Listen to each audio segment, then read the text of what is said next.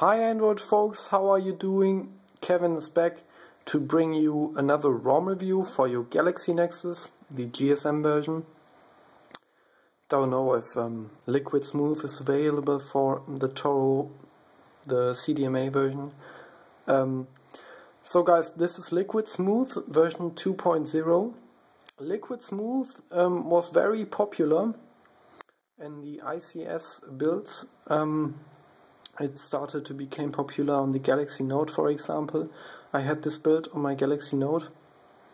It was a kind of beta alpha version, but it worked, and LiquidSmooth is popular for being a very small system, so the ROM file is it's reduced, and all your bloatware, on your Nexus you don't usually have bloatware, but for example Video Studio was not on this ROM when I installed it, and Gmail, it's part of the Google Apps, Gapps.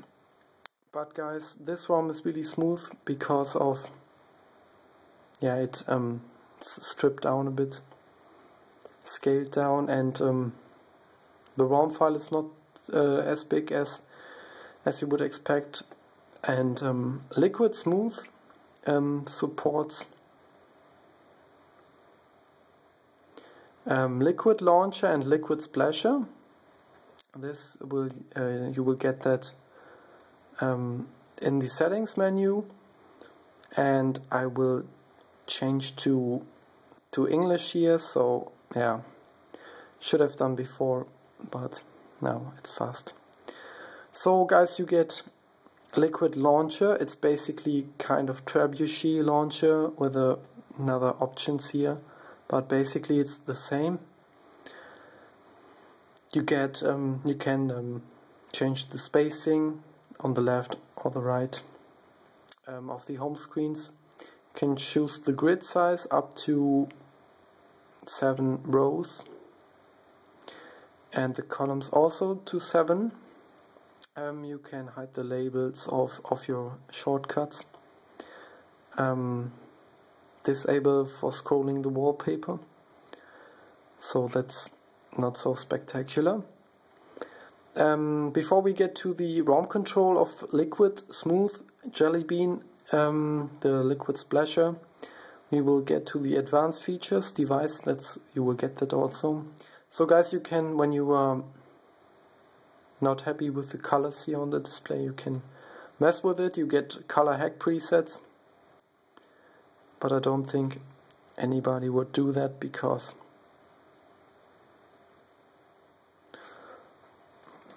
little lighting problems here. So guys, you get the color hack presets. You can, for example, choose dark blue or natural or dark cold, and these look really weird. Just keep the default one.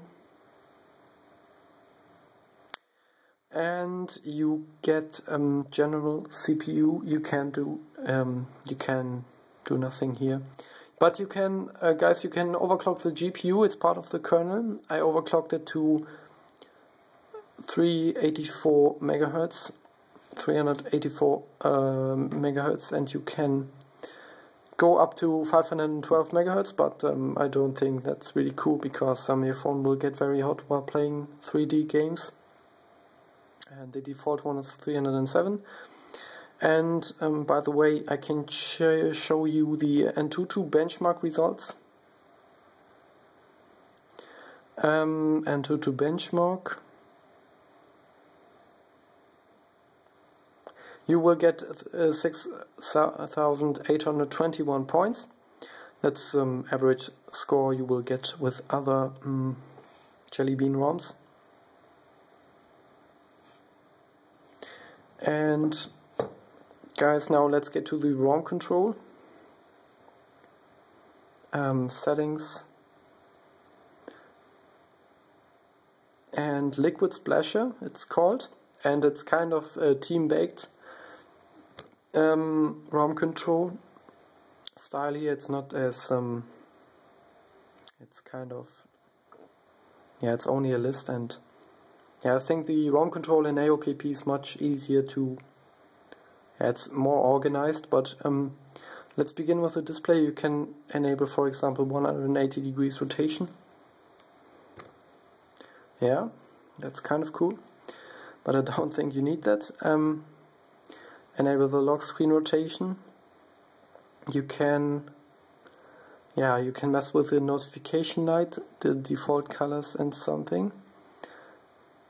And the volume rocker wake, don't recommend that.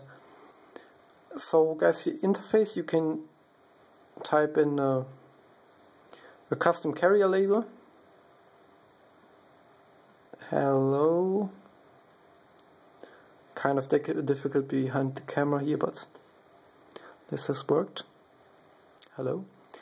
And you can disable the boot animation for faster boot. And you can directly change your LCD density here. Interface, yeah. Lock screen. You can change the alignment of the clock, so when you want center clock. Yeah, looks very clean. Here in the center. Also very cool. You can display the weather information, your Who weather. You can type in your custom location and your update interval. Yeah, your slider shortcuts, everyone knows that. You can here, you can have one. Down here, CM10 does not support that you can set some shortcuts here. So that's also very cool. So Liquid Smooth, as you see, it's really smooth and fast. Really can recommend this ROM.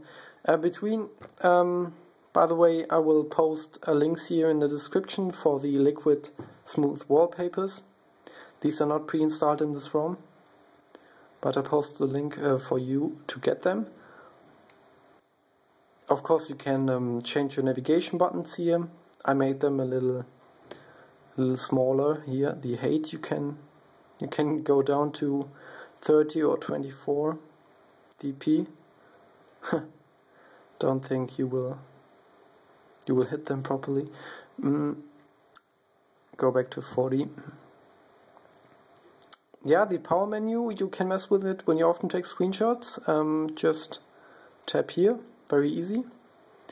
Sound, volume panel style, single. You can, for example, choose expanded, so when you make your phone silent or something, you can also mess with it. Here the notification and media and alarm. Yeah, you can mess with it. Very easy. Face down audio mode, so when you place your phone with the display, with the screen on the table, it will make your phone silent. Yeah, you get, now let's get to the notification bar. You get the power widget of CM10. So you can place several toggles here and swipe when you have more than 6 toggles there. You can change between AOKP toggles and CM10 toggles, so you can, yeah, you can also, now these are, let's choose this one. No, that hasn't changed actually. Yeah, the widget, power widget, it's this here. Don't understand that here. Yeah, let's continue with the widget here. This is the power widget. You can change the widget buttons and widget order. Just tap here and hold and change the order. Very easy. Yeah. And hide on change, you can also activate that. When you tap, it will close the notification bar.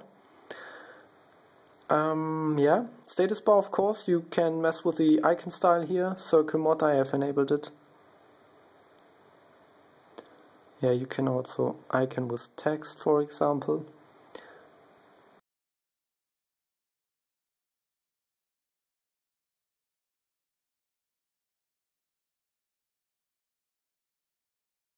style center clock. Yeah, it's kind of cool. I really like it.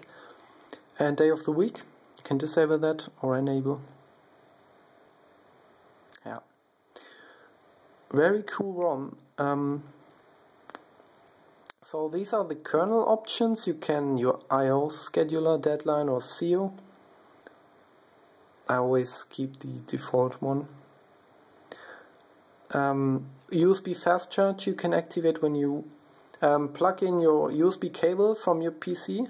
It will charge as fast as you would expect when you use the wall charger. So that's also cool when you don't often use your USB cable to sync your media, for example. Processor, you can overclock this ROM to 1.65 GHz. I kept it on 1.35. I think it's really fast and battery friendly. Charged it this morning and I got 81%, but was out before I made this review. Yeah, and I used the phone a bit, but I think that's okay. When the ROM is new, when you flash a new ROM, it will always calibrate your battery, and it will have to wait until everything scales down to normal, the percent to milliamp hours on your battery. Startup, you can clear cache on every boot and fix permissions. Yeah, I think that's all. Really great ROM. Also you get the theme chooser from CM10. Really cool ROM. Buttery smooth, of course. And yeah, this is I can show you the wallpapers. Yeah, these are the wallpapers which come not stock with this ROM. Give you a link for that, and you have the nice wallpapers here. So guys, that's it. My ROM review of LiquidSmooth. Really recommend this ROM. Really battery friendly and lot of customization. And guys, flash it and have a great day. I'll see you in my next video. Please hit that like button here and subscribe button up there if you like what you saw. So guys, bye.